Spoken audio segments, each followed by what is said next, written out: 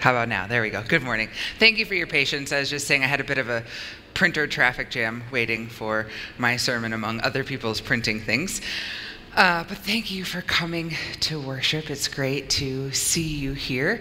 If you don't know who I am, I'm Pastor Jessica. I am the associate pastor here at St. Matthew, and it is a joy to welcome you to worship on this Baptism of our Lord Sunday. Yesterday was Epiphany. Perhaps you celebrated. I have just a few announcements before we begin. The first is that all of our education type things restart today in between worship services, so education for all ages. For adult faith formation, we are entering into what we might call a brief survey of the New Testament. We'll be doing that until 1 or 2 weeks into Lent. And that is not enough time to go super deep into the New Testament, to take a deep dive, which is why we're calling it a bit of a survey. And so I'd really invite you to come and join us in between worship services in the fireside room. Pastor Jim is kicking it off today to learn a little bit more about the New Testament. We're going to start by talking about its context and its setup, right? The canon and the order, a little bit of that history. So I would really invite you, if you are not being a part of other education events, to join us in the fireside room for that. We are entering into Faith in Action collection time. So Faith in Action is the service event that we do as a part of our worship service on Transfiguration Sunday, which is February 11th this year. And this year we are gathering supplies for personal care kits for Lutheran World Relief. This is definitely not the first time that we've gathered things for Lutheran World Relief, and in fact, we have a group here at St. Matthew that regularly gathers things, as well as sends those quilts that we celebrate every year.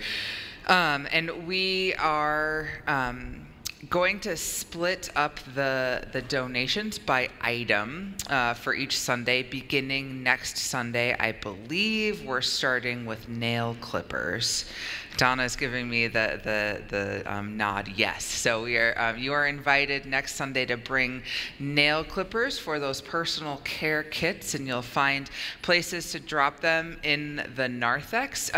Just so you know, you can bring nail clippers another time up until the 11th, but we are categorizing them by that. So each Sunday you'll be invited to bring a different item for those care kits. Lutheran World Relief sends these care kits all over the world to many different types of people in need. We gave a donation, an open plate offering to Lutheran World Relief following the attack by Hamas a few months ago. And so that is one of the places where they're active right now, but they're active all around the world. So those personal care kits will go towards many people in dire need of just basic care items. So please consider bringing nail clippers next week, and then other things the following weeks.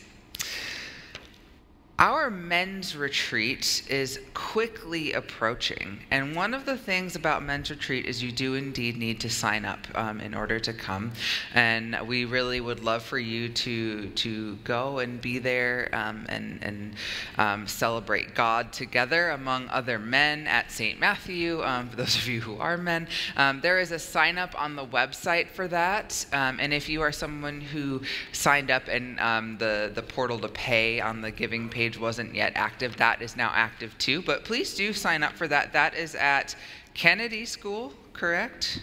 Yeah, McMiniman's Kennedy School. Great time to gather. So please sign up for that. That is on the 10th of February, so a little over a month away. So get signed up while you can.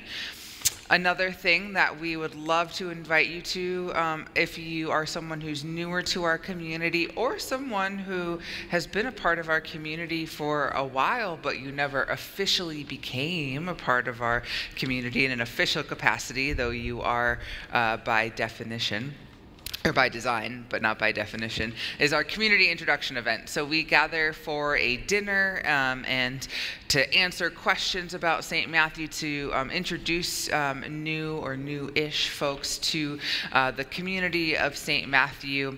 And then the following Sunday, if you decide, you are welcomed into membership at St. Matthew. So that event is January 21st, so 2 Sundays from now at 4 p.m.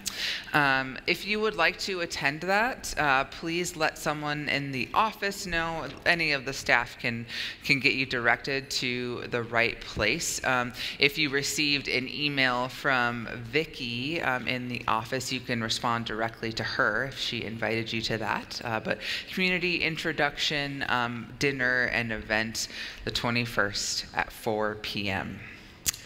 That's all I have for you. And so I would love to invite you to stand as you're comfortably able.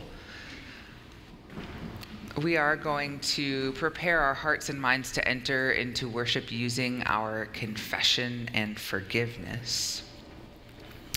And we gather this morning in the name of the Father, and of the Son, and of the Holy Spirit. Amen. Almighty God, to whom all hearts are open, all desires known, and from whom no secrets are hid, cleanse the thoughts of our hearts by the inspiration of your Holy Spirit, that we may perfectly love you and worthily magnify your holy name, through Jesus Christ our Lord. Amen. Amen. I'll invite you to kneel as you are comfortably able.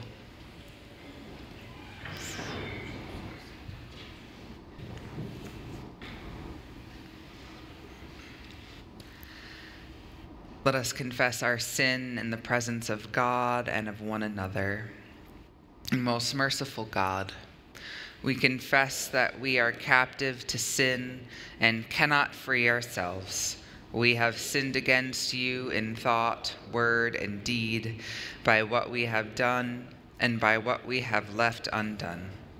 We have not loved you with our whole heart. We have not loved our neighbors as ourselves. For the sake of your Son, Jesus Christ, have mercy on us. Forgive us, renew us, and lead us, so that we may delight in your will and walk in your ways, to the glory of your holy name. Amen. In the mercy of Almighty God, Jesus Christ was given to die for us, and for his sake, God forgives us all of our sins. As a member of the Church of Christ and by God's authority, I therefore declare to you the entire forgiveness of all your sins, in the name of the Father, and of the Son, and of the Holy Spirit. Amen. Please stand with me as you're comfortably able. We'll join together in our opening hymn.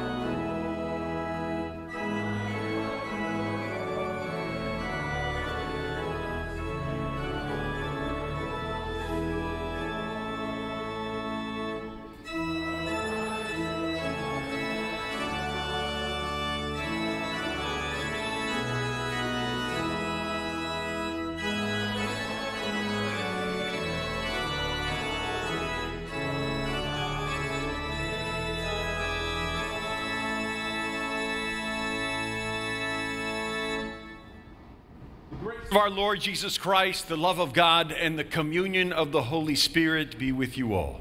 And also with you.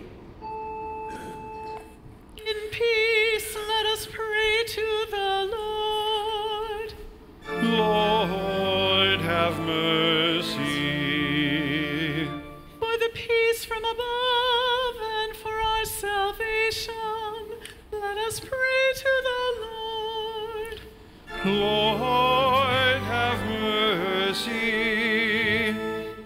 For the peace of the whole world, for the well-being of the Church of God, and for the unity of all, let us pray to the Lord.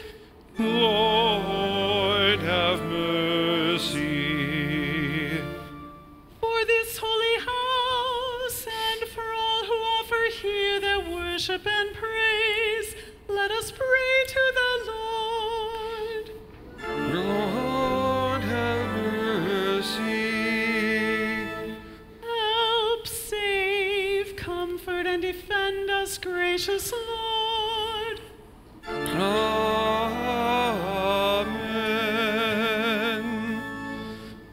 This is the feast of victory for our God. Alleluia.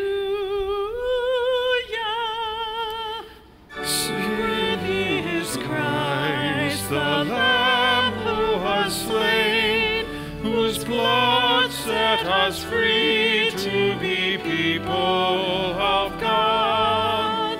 Power and riches and wisdom and strength and honor and blessing and glory are His. This is the feast of victory for our God. Alleluia. Sing with all the people of God and join in the hymn of all creation. Blessing and honor and glory and might be to God and the Lamb forever. Amen. This is the feast of victory for our God, for the Lamb who was slain has begun His reign. Alleluia, alleluia.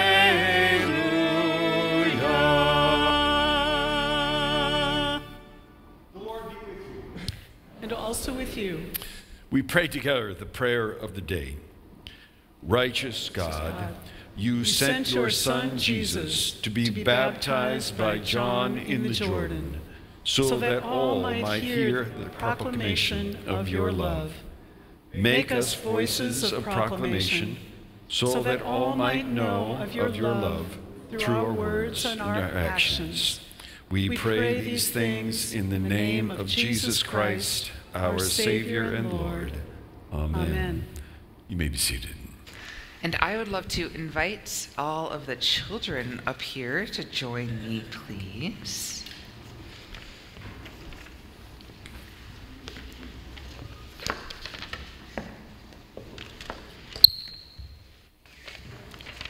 Good morning. Hello. Did everyone have some good holidays? Were you excited to go back to school? Some yes, some kind of. It's a more positive response than I was expecting, to be honest. So I think we've talked about this in the children's message before, but do you guys know what it means to repent? No. To repent basically means to say sorry to God and to really actually mean it. Does that make sense? Have you had to say sorry to anyone recently? Yeah? Did you mean it? Yeah? That's good. That's good.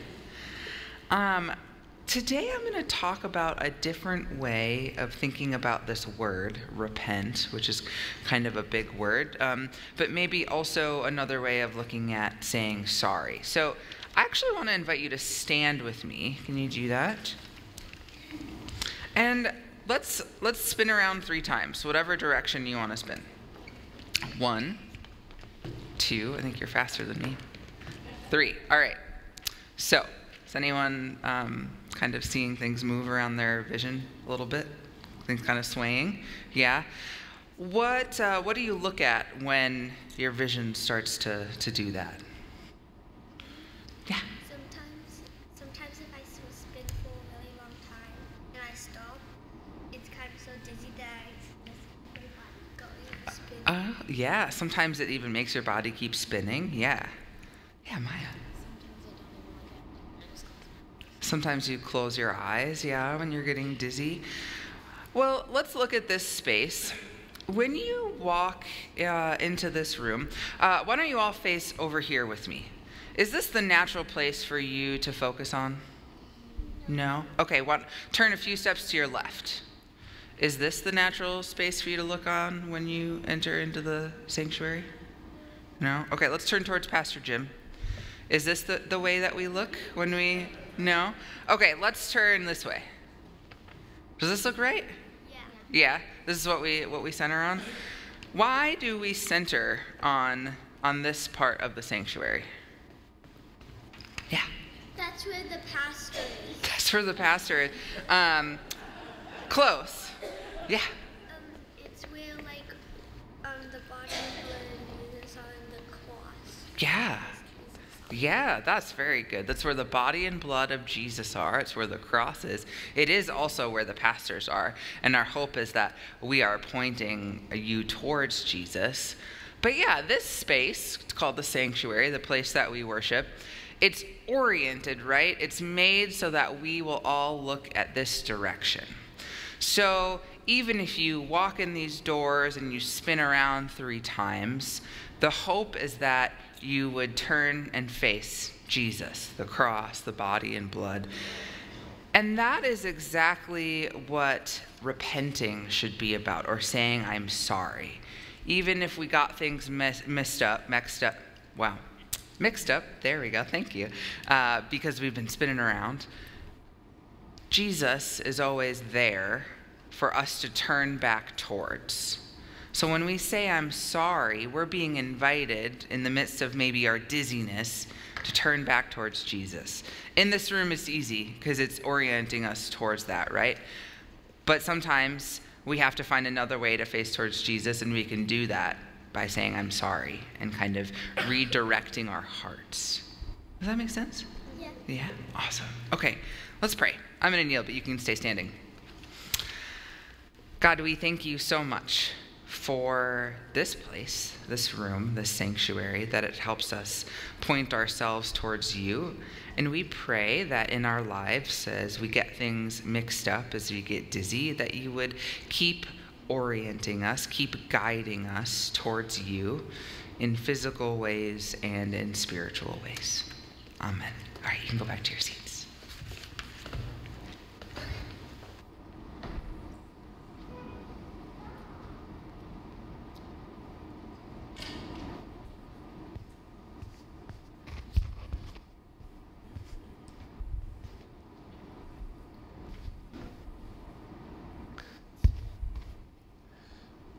A reading from Psalm 2. I will tell of the decree of the Lord. He said to me, you are my son. Today I have begotten you. Ask of me, and I will make the nations your heritage, and the ends of the earth your possession. Here ends the reading. Please stand as you are able for the reading of the gospel.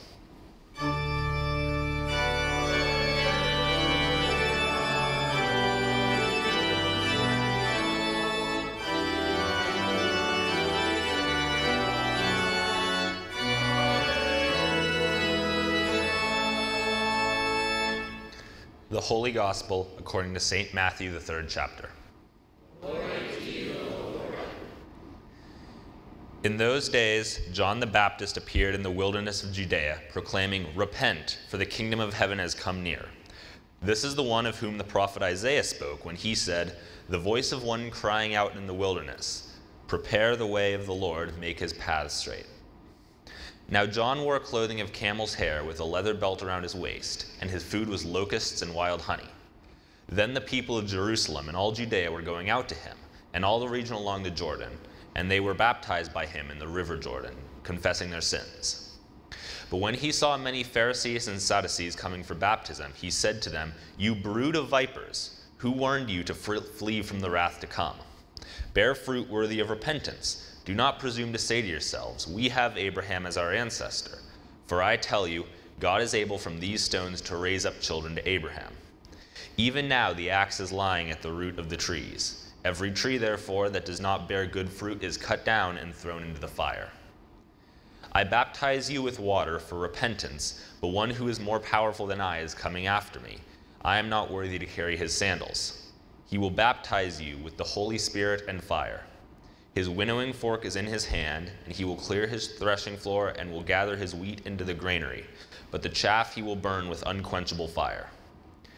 Then Jesus came from Galilee to John at the Jordan to be baptized by him. John would have prevented him, saying, "I need to be baptized by you, and do you come to me?" But Jesus answered him, "Let it be so now, for it is proper to us in this way to fulfill all righteousness." Then he consented.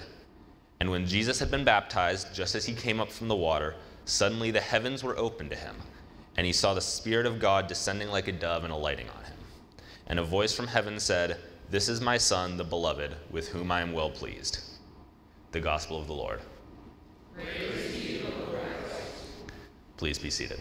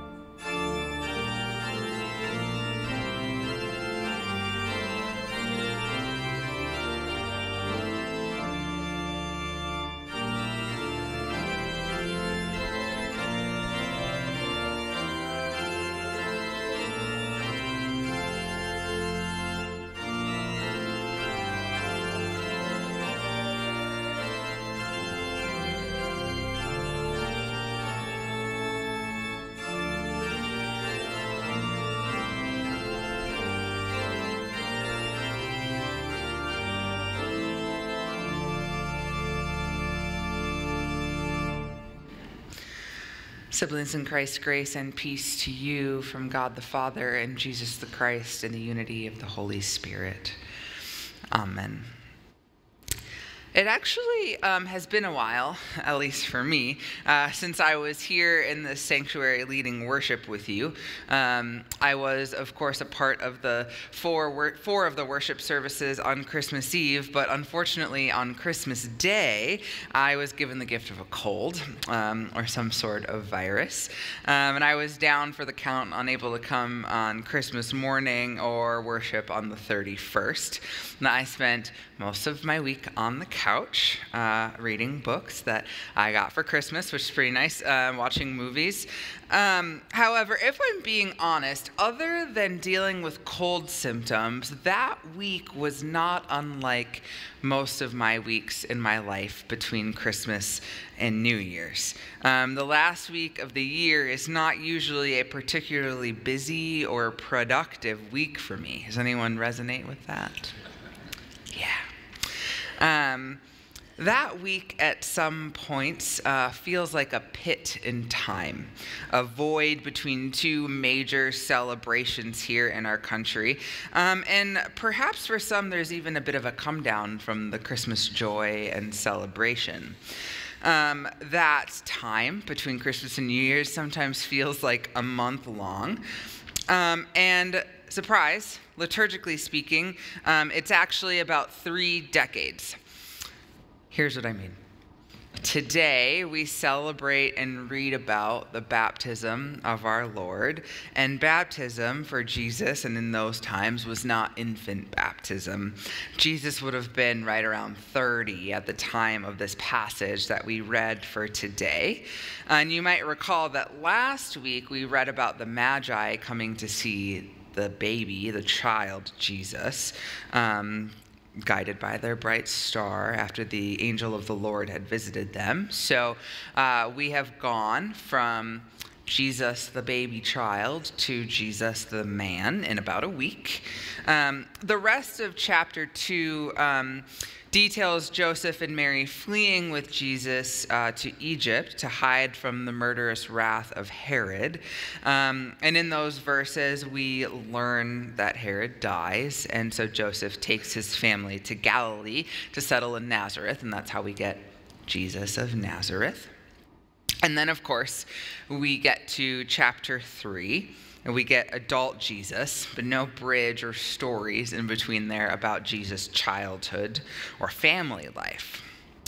And this chapter opens with John the Baptizer, a wild man quoting scriptures as we now know as the Old Testament, sharing words of warning and urging listeners to repent. Now, for the ancient reader, the original audience of this text, the image of John the Baptist would have been a very familiar figure. Not because they knew of John the Baptist, though they might have. Seems like he had quite a reputation. But rather because of his stark resemblance and in his behavior and in his words and lifestyle to the Old Testament prophets. I mean, he is literally quoting the Old Testament prophets, so there's certainly some familiarity there. But he especially bears resemblance to Elijah. The prophet Elijah was also known and understood as a wild man.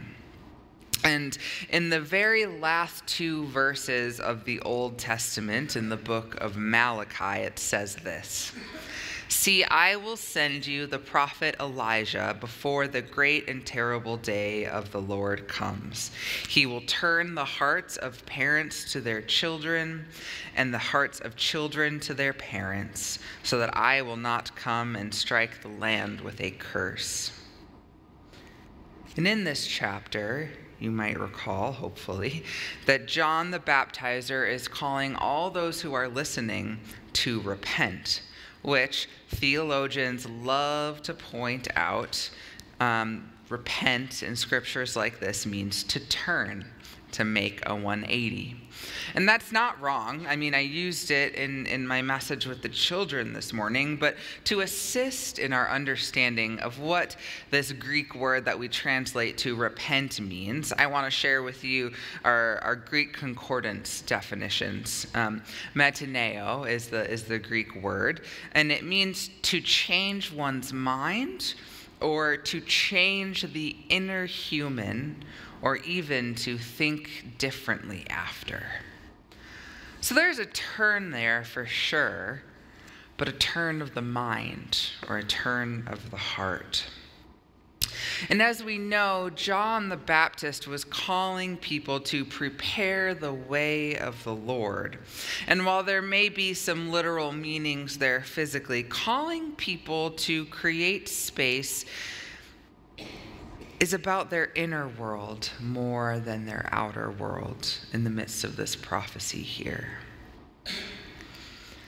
And Jesus himself affirms later in the Gospel of Matthew, John the Baptist's identity and prophecy in chapter 11, where he says, "Truly I tell you," this is Jesus speaking, "among those born of women, no one has arisen greater than John the Baptist.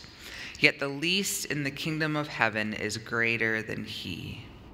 From the days of John the Baptist until now, the kingdom of heaven has suffered violence, and violent people take it by force. For all the prophets and the law prophesied until John came." Here's the point I want you to hear. "And if you are willing to accept it, he is Elijah who is to come. Let anyone with ears listen." And listen they did, even before Jesus told them to. John was so compelling and his message so unique that even the most influential and powerful in the community, like the Pharisees and the Sadducees, found themselves seeking to reap some of the benefits that they felt like John was talking about and bringing to the community. And when John sees that people like the Pharisees and the Sadducees are coming to listen to him, he responds with what some might call a scalding confrontation. He does, in fact, call these Pharisees and Sadducees who have come to visit him, the influential, the powerful, a brood of vipers, which is quite literally a pit of snakes, a symbol at the time synonymous with malice or bad intent or even evil, but I don't know that you needed me to explain that to you, given what picturing a pit of snakes is like. So certainly, John the Baptizer was likely very intimidating. And the words that he quotes are quite intimidating and scary as well. And even the things that he says that are not quotes are quite scalding. He's quite brusque.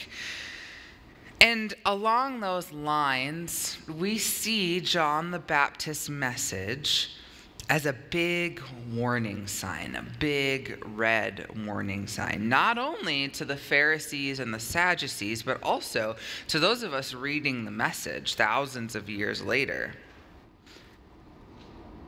But if you actually read what is here in the gospel, John's instructions, or demands, if you want to stick with that more forceful language, his demands are quite reasonable, all things considered.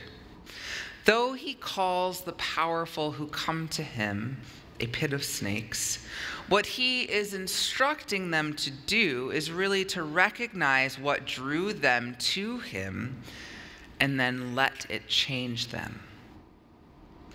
These powerful people, the Pharisees and the Sadducees, were compelled enough by John's message or influence to come and hear what he had to say. And John really tells them to let that message keep influencing them, to lead them to repent, which, recall, means to think differently. And for these people, this change, according to John, meant that they needed to stop resting on their laurels, so to speak. In particular, the laurels that they didn't even really earn by being born into the faith, these Pharisees and Sadducees. John says that resting on your identity as a person of faith is not actually what faith looks like. To rely on identity and not actually allow oneself to be influenced and changed by the God in whom you have faith. And while this can again sound harsh or scathing, what if we heard these words from John the Baptist to these powerful people and all the others gathered, and all the others hearing, and all the others reading, what if we heard them as a promise rather than a warning? What if the call to repent was actually an invitation to a change of heart? While John's delivery may have been brusque, he isn't just calling people broods of vipers and then walking away. He's providing actionable instruction for their lives moving forward. What John is sharing is actually good news, that the kingdom of heaven has come near. People are not being invited into repenting or changing minds and hearts simply for the sake of doing so. There's an invitation to turn here because there is something to turn towards. And in fact, this chapter ends with precisely the thing to turn towards. Jesus coming into the world is ushering a new order of things, of good news, of God among us, of the kingdom being brought to fruition here, in this place, in this creation. As Lutherans, we understand ourselves as being simultaneously sinners and saints. And our sin is our bondage to things other than God, to the idols of the world that pull our attention away from God, the things that keep us from turning towards God. If we are caught on these things, these distractions, Jesus coming to us can and should guide us towards rejecting the idols of our lives and turning towards the good news incarnate among us. There is something to run towards. That is God's work. That is God's initiative, making that happen. The kingdom of God coming near in the person of Jesus. And so, in the very final lines of this chapter, we read about Jesus' baptism. And John, understandably so, doesn't quite get why Jesus would need to be baptized.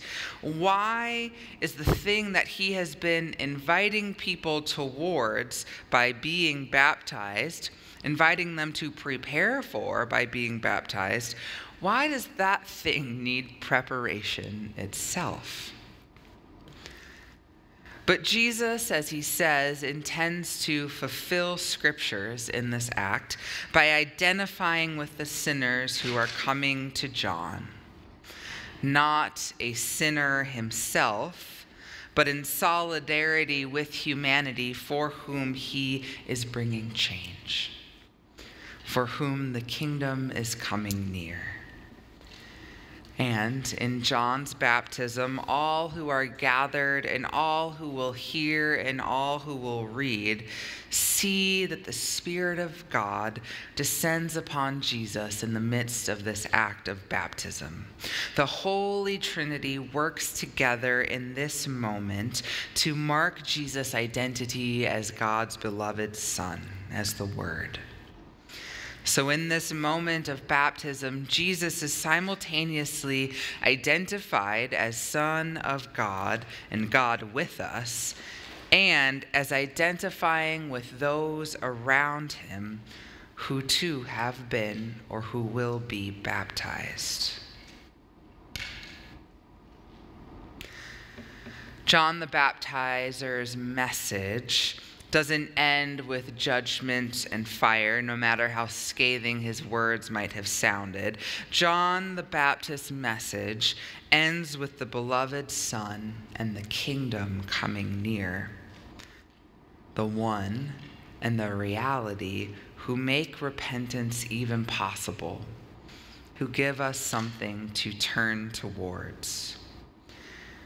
Jesus enters this story and shows us what righteousness really looks like, what the people are called to turn towards in their repentance, what we are being called to turn towards in our repentance. And what you are being called to turn towards, what we are all being called to turn towards, is that you are claimed by God. You are a child of God. In our baptisms and in our repentance, in recognizing this, we do not stay where we are. Being children of God and knowing that changes who we are, gives us exactly what we are supposed to turn towards. Just as Jesus' identity as child of God was announced in his baptism, so too are those who are baptized after him, marked in their new identity as children of God, and in that invited to move as beloved children into a way of life that is informed by that wonderful fact.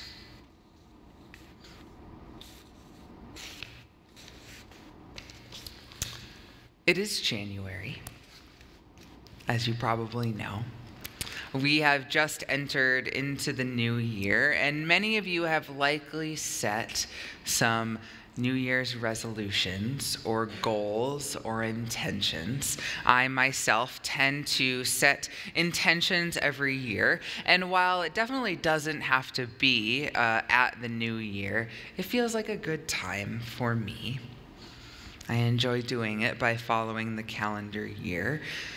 But here is my thought for you to ponder as we enter a new calendar year, as we sit with the promise that we are children of God and that God, God's self, identifies with us, who came to earth as fully human and fully divine, God with us. In your baptismal identity as a child of God, what are you being called towards? What about Jesus' identity, his incarnation, his life, his death, his resurrection, the kingdom that he will one day bring to full fruition on this earth? What is it inviting you towards? What do you think God would like you to turn towards?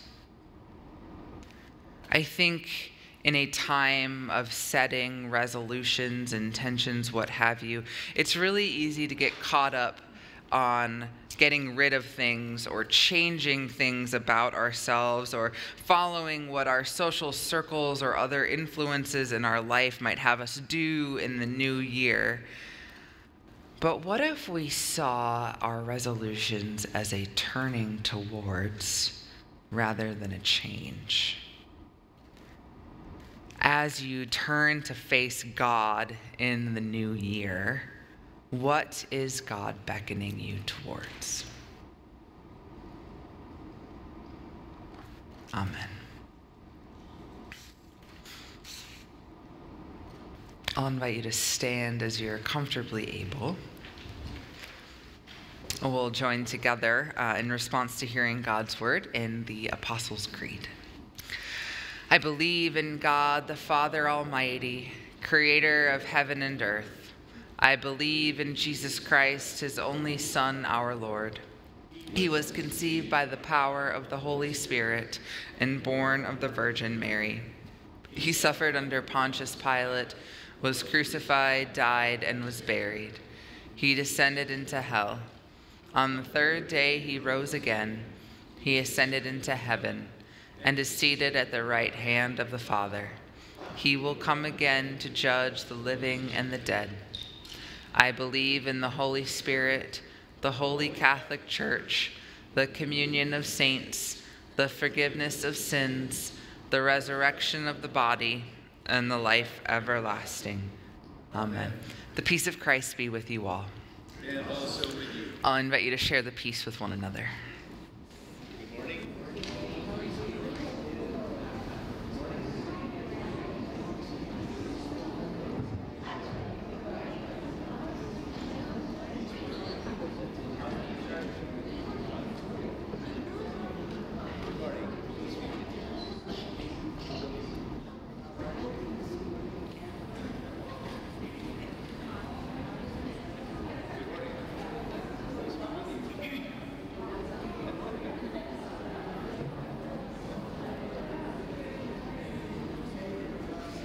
You may be seated as we receive this morning's offering.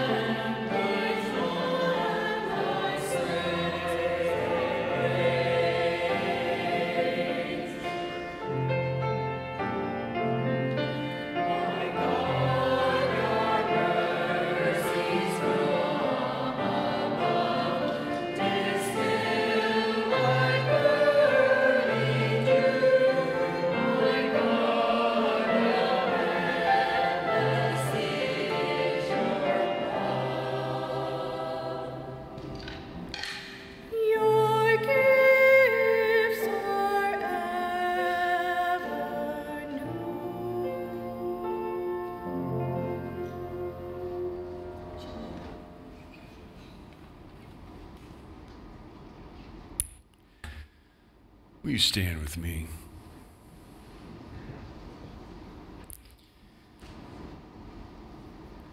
Pastor Jessica made the invitation for us in this month of January to consider the task of turning towards something, and she pointed out to the kids this whole sanctuary is oriented for that purpose, to turn towards something, to turn towards the cross, towards the altar, towards this meal. We gather around it today again as an invitation to turn toward. For in the night in which he was betrayed, our Lord Jesus took bread, gave thanks, broke it, and gave it to his disciples, saying, "Take and eat. This is my body given for you. Do this for the remembrance of me." After supper, he took the cup, gave thanks, and gave it for all to drink, saying, "This cup is the new covenant in my blood, shed for you and for all people for the forgiveness of sins. Do this as often as you drink it in remembrance of me." We pray together the words that he taught us. Our Father, who art in heaven, hallowed be thy name. Thy kingdom come, thy will be done, on earth as it is in heaven. Give us this day our daily bread, and forgive us our trespasses, as we forgive those who trespass against us. And lead us not into temptation, but deliver us from evil. For thine is the kingdom, and the power, and the glory, forever and ever. Amen. The bread is broken, and the wine is poured, the gifts of God for the people of God. It is Christ who sets the table. It is Christ who is our host. It is Christ who invites you to come and share in these gifts of life. All who wish to find Christ in this meal are welcome and invited. You may be seated. If you're joining us at home, I invite you to serve one another. If you're with others, if you're by yourself, hear these words. The body of Christ given for you. Take and eat. And the blood of Christ shed for you. Take and drink.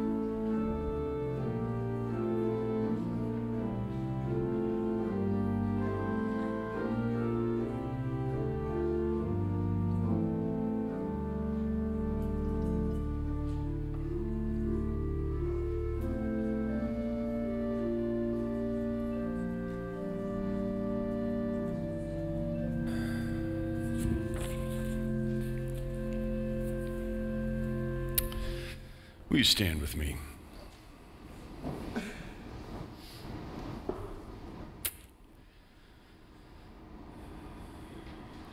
Body and blood of our Lord and Savior Jesus Christ strengthen you and keep you in his grace, now and forever. Amen. Let's pray as we close our service. Lord, we gather in this space and orient our lives towards you, turning back again and again, week by week, day by day, reaffirming the baptism that called us into belonging. We gather in this space knowing that there are words spoken here to change us, to renew us, to redeem us. Lord, we give our hearts the best courage that we can muster to those words and their place in our lives, Lord, in your mercy. Lord, we pray for a new year with many uncertainties still in it.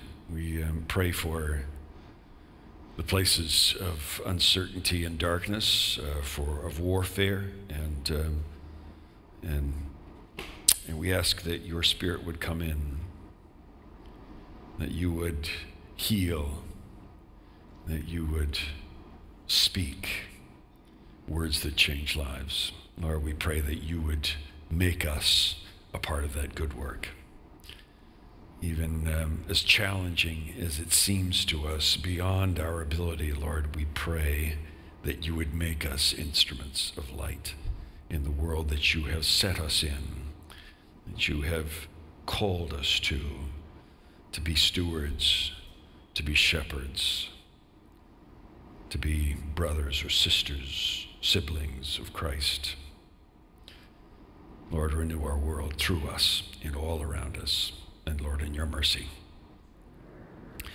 Lord, we lift to you all the impulses to change and renew in our own lives. We think of all the relationships that are so blessed and meaningful to us, some of them needing healing and renewal and reappropriation. Lord, we pray for all of those that are on our hearts today.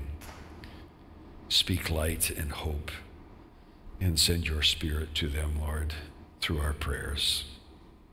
Lord, in your mercy. Into your hands, Lord, we commend all of whom we pray, trusting in your mercy, through your Son, our Savior, Jesus Christ. Amen. The Lord bless you and keep you. The Lord make his face shine on you and be gracious to you. The Lord look upon you with favor and give you peace. In the name of the Father, and of the Son, and of the Holy Spirit. Amen.